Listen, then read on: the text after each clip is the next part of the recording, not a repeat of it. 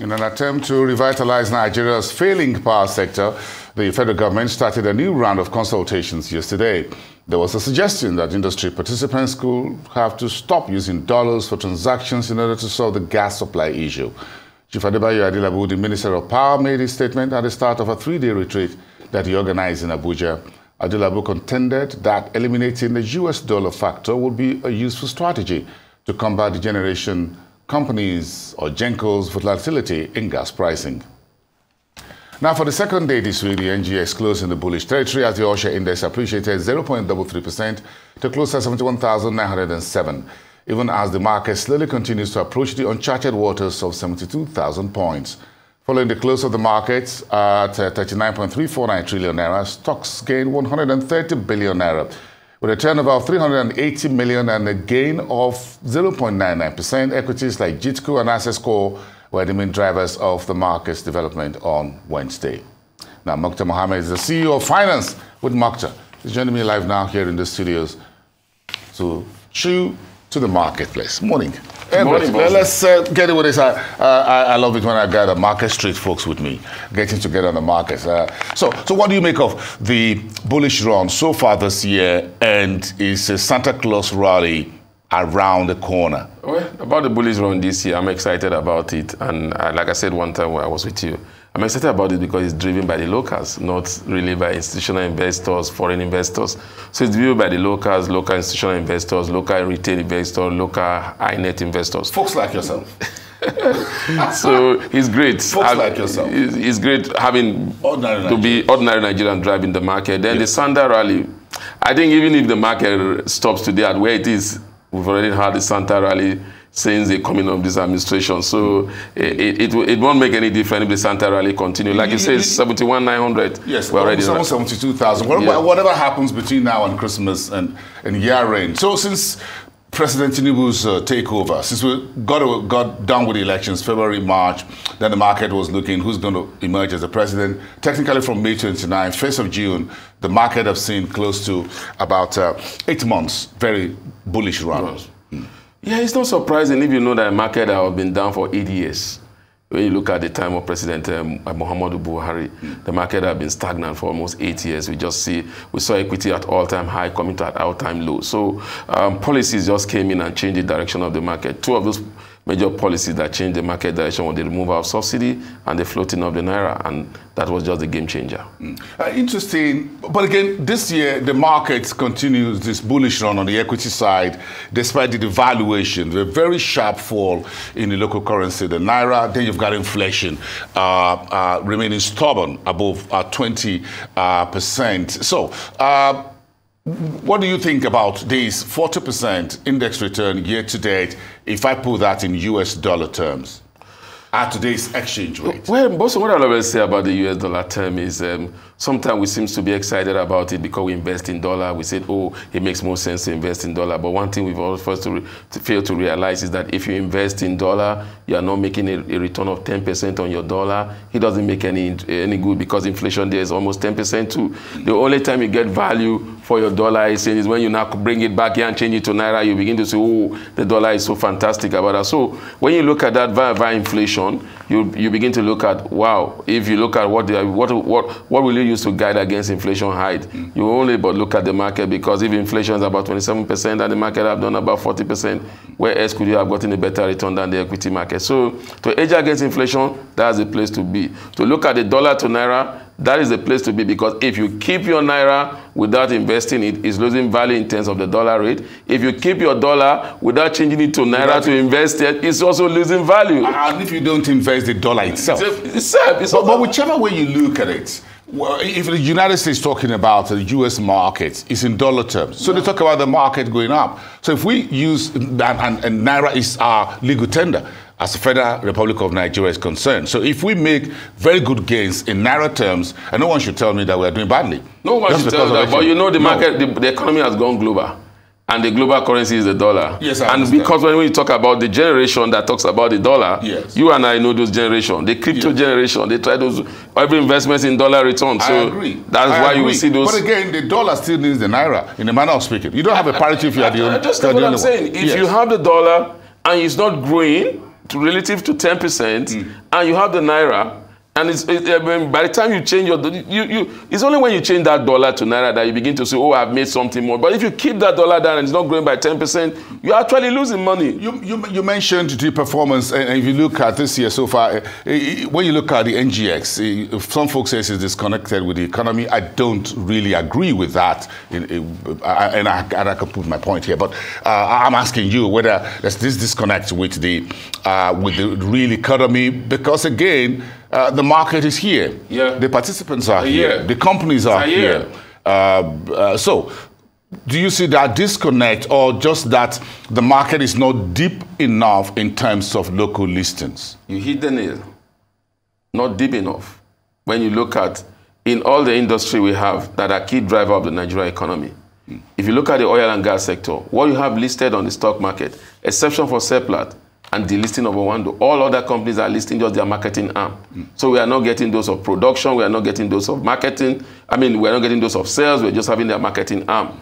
Then again, why did you think the only key mover of the Nigerian economy that is listed in the market is the banking sector? So all other sectors have some of their large players not in the market. In the telecom sector, MTN was forced to come to the market because of the issues they have. Globalcom is not in the market. Nine Mobile is not in the market. Airtel is in the market, but the Airtel listing is even like a transnational listing. So when you look at it like that, then you have to say, but again, what I always say is that the market has a life of its own. Yes. There's a level whereby the market can sustain it.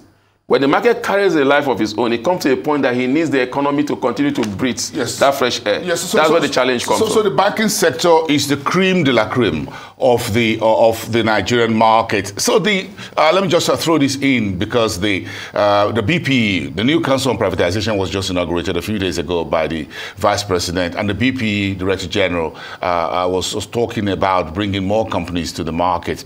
Under the new privatization program. Do you think that will give a bit more deepening to the market if government do some of this wholesale sale of this asset via the market, rather than just doing a private placement sort of? You see, the problem is when it comes to privatization, how sincere and openness it is in privatization. That's my challenge I have. We've done it before. We've done it before. We could do it again. We could do it again. The banking sector. We did a couple of years. Listen, I think if they are telling me they want to bring anybody to the market, let them bring NNPC Nigeria Limited to the market. That would be a game changer. Dangote Refinery is already telling us that he will be in the market, but when, he hasn't told us yet. Also, well, perhaps we need to expect Dangote Refinery to start production before coming to the market. So if they want to privatize, yes, fine. There's a lot of government establishment that don't have no business being in governance hands. So government should begin to think of what we see, PPP privatization. British Airways today is owned, government have a stake there, but it's private sector dripping. Ethiopia Airlines, the same thing. Air France, 90 years of existence, the same thing. Not all about the government. It's all about partnership. Do you think some state government should bring some companies to the market as well? Maybe Lagos State. Well, they've got a couple of assets they could bring to the market. If you talk about Lagos, I think Lagos State that most of what the state government are interested in, I think they've always come to the market. Lagos State owns Tafawa Balewa Square, for example. Yeah, the TBS. So if TBS comes as a real estate to the market, I'm sure you'll be buying. You'll be bidding. That's a prime asset. If it has a PPP, a private partnership thing, the government have been coming to market. Remember, most government have come to the market to access from through bonds. Yeah, I know bonds, but we want more equity. Some stocks that ordinary folks could just buy and trade on a daily basis. The question I will ask you is that has liquidity. Yes, the question I will ask you is that how many governors in Nigeria are private sector driven? Well, we got a couple of them. Some of them are. They pride themselves to be so. But when they go there, what do you see? You got me there. You got me there. So FBN Holdings should this year, I think, have some celebration that the big elephant crossed 1 trillion naira mark. What do you make of that? The big elephant crossed 1 trillion mark because of what I call power play. In terms of who wants to be the highest shareholder of FBN, it's not about the numbers, because the numbers are not so fantastic. But power play move companies in every market. You know that. Even you saw the power play, Tesla, Twitter, whether it's X, whatever, and all of that. It does. You saw what happened. But it does. But relatively, at the end of the day, they say water will always find its level. The numbers will come to tell about the price, and then the price will mind, because what you're seeing now is forces that are trying to be in control, driving that price. Once there's stability, it will come back to its normal rate. These are folks who are corporate titans. Femi Otedola and the rest. You understand what I'm saying? And when I say Transcore as well with Tony Elumelu, and it just bring that table back on the screen for me. I just want Muktar to see those names again. If you look at Boa Cement, for example, a very big name. These are heavy industrialists. You talk about the rest of the Airtel Africa, of course, it's dual listed. So you look at Dangote Cement, Boa Cement, Boa Foods, Seplat, Jitco, and the banks. This looks like a very good portfolio. There's $1 trillion market cap. You remember, this is a club you want to belong. Exactly, and remember, usually forget that we're moving towards $1 trillion economy. So when you begin to see $1 trillion companies, yes, that seems the government seems to be maybe. Maybe. But again, if you look at this table, you find that the banks are still trailing behind the big industries and the telcos. Yeah, the reason for that. Look at Dangote Cement 5.5. MTN is standing at the doorsteps of 5 trillion. Airtel Africa about 6.6. Between Boa Foods and Boa Cement, that's roughly 7 trillion. So that looks like the banks, even though they are doing 1.2, 1.1, they still have a lot of. Yeah, they have a lot of catching up in. Then you need to look at the number of shares, outstanding numbers of shares from these other trillion companies. You see that the outstanding number of shares is low compared to the banking store. The banking store seems to have more outstanding number of shares. And when you have those large outstanding number to buy your price, it doesn't seem to get there easily. But when you look at all these ones, the standing number of shares is low, and then the price is high, then they hit the trillion early. How do you think the market will fare next year? Let me begin to scratch those of you who are professionals and investment experts. Next year, we expect that the market should continue what it's doing. Maybe there may be a slowdown at the first quarters, the second quarter when the results start coming in. Then I see there will be a game changer next year, and that game changer will come in if we start having the foreign investors coming in, the portfolio investors. Like you always say, coming for the hot money. Yeah, I know. You look, I'm careful, like this hot potato.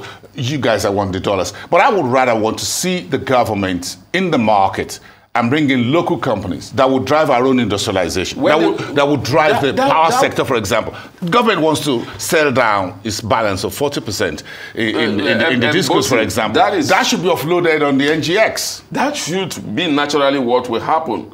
But again, investors' perception of when it comes to government business in terms of privatization is not very exciting. If you bring 40% of the discos to the market or Gencos today to the market, I'm sure you will be the first. Of course, that's a cash cow. And you wouldn't tell me. That's a cash cow.